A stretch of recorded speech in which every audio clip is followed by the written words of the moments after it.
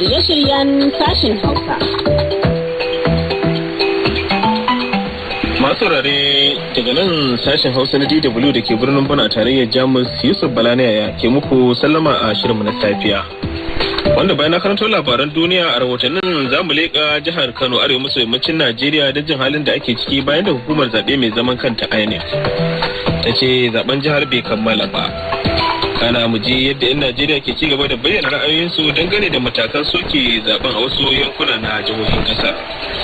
Za mu leƙa jamhuriyar Nijar inda wata cutar murar jakai da dawakai ta bulla inda ake samu ɗaruruwan jakai na mutuwa. Amma yanzu sai mu fara da labarai tukuna.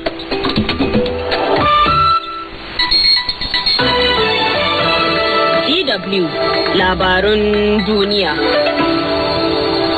Shugaban hukumar tarayyar Turai ya ce shirin da Birtaniya ta zo da shi kan fita daga kungiyar yanzu shine tsari mafi kyau. Majalisar Ɗinkin Duniya na duba karya takunkumi a Koriya ta Arewa a cikin ƙasashe 20. Amurka na janye mutanenta daga Venezuela. Shugaban hukumar tarayyar Turai Jean-Claude Juncker ya bayyana cewa dukkanin bangarori biyu na kungiyar Birtaniya na goyon bayan sake nazartar hanyoyi da za su kai warware kulli da ke tarnaki ga shirin fitar Birtaniya daga kungiyar ta EU. Kullin da ke zama kokari na kaucewa samun sarƙaƙiya kan batun iyakar Ireland ta Arewa.